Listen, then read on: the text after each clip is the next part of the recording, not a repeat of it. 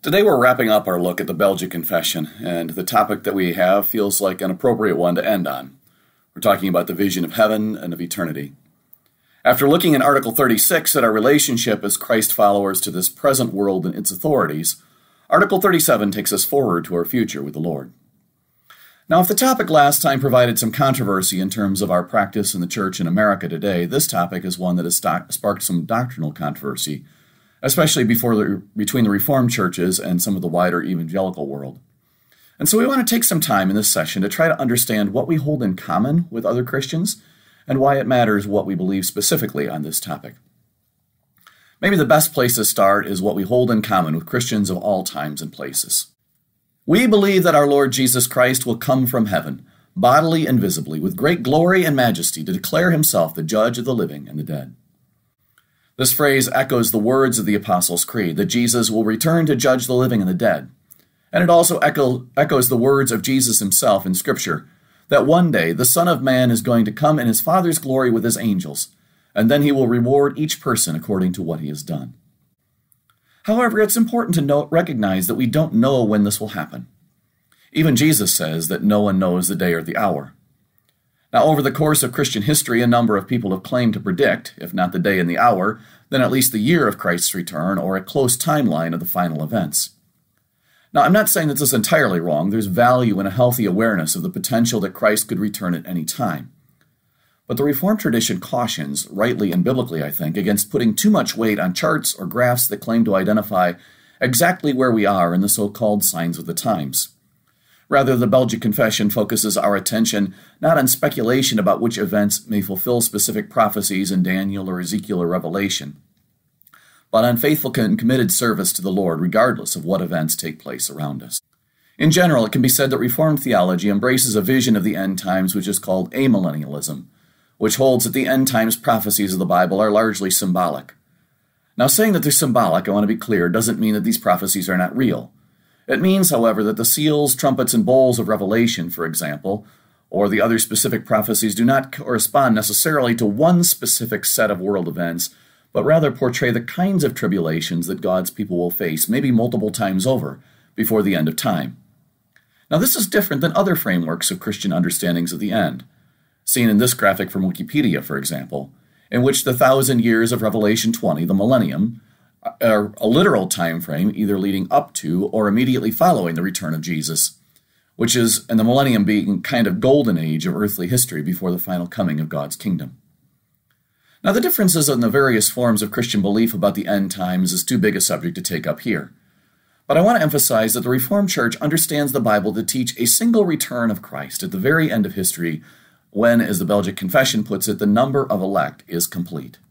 This is in keeping with the Reformed view of a single plan of salvation in world history, a single dispensation, not different dispensations or plans for the church and for Israel, but rather one single covenant in which God fulfills all the promises of history in Jesus Christ. And so there's a single return in which Jesus is recognized as King of Kings and Lord of Lords.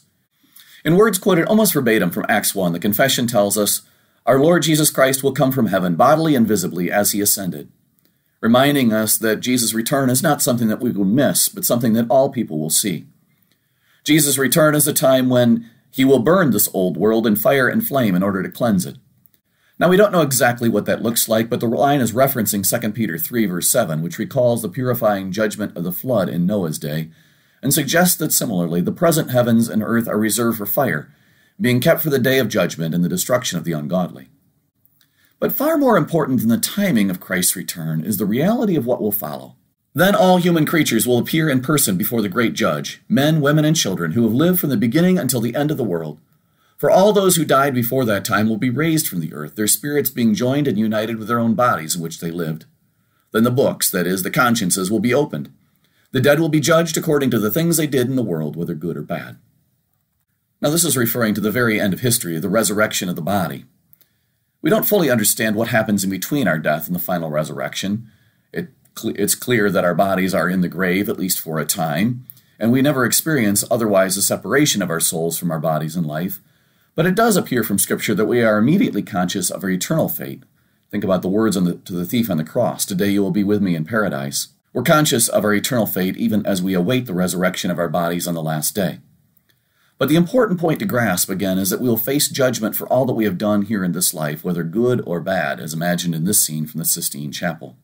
As the confession recognizes, the thought of this judgment is horrible and dreadful to wicked and evil people. Or at least it should be, although I think it's far too easy to just kind of blow by that in our minds and never give it a second thought. But it's also important to recognize that it should be sobering to think about judgment for any of us, because, as we've already confessed back in Article 21, there is a horrible punishment required by our sins. Our sins, yours and mine as well. So what will be affirmed at the Last Judgment is not that any of us are really good people, but that the total redemption is accomplished for the elect in Christ. In other words, for those whom God in His grace has chosen to redeem through the work of Jesus Christ. The confession reminds us that hell is also a reality. It quotes Jesus' own words about the eternal fire prepared for the devil and his angels. Remembering that Jesus Himself spoke of hell, we today should also not shy away from confessing the truth of God's judgment, as unpleasant as it is, to remind ourselves and all those around us of the need to repent and turn to Christ for salvation and eternal hope. What we see then is that the doctrine of the last things is intended by God's Spirit to help us celebrate the goodness of Jesus and the mercy we receive in Him. And that's where the confession ends, with a picture of the glory and honor which is ours as a gift of God's grace. When the Son of God professes our names before the Father and all the angels, every tear is wiped away, and what is right once more will be recognized as such. The faithful and elect will be crowned with glory and honor, and their cause, at present condemned as heretical and evil by many judges and civil officers, will be acknowledged as the cause of the Son of God. And as a gracious reward, the Lord will make them possess a glory such as the human heart could never imagine. The Belgic Confession recalls that throughout history, the cause of God's people has often been dismissed and disdained by the world. But one day, we believe, God will say to His faithful people, "Well done, good and faithful servant. Come and share in your Master's happiness." As the confession concludes, so we look forward to that great day with longing in order to enjoy fully the promises of God in Christ Jesus, our Lord. These promises, we believe, are worth all of our life and energy. As the dedication letter of the confession puts it, we offer our backs to be beaten, our mouths to be gagged, and our whole body to be burnt, rather than deny the truth of what we confess.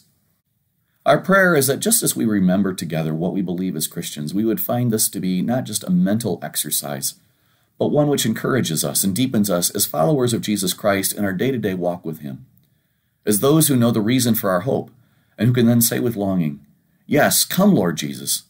The grace of the Lord Jesus Christ be with all His people.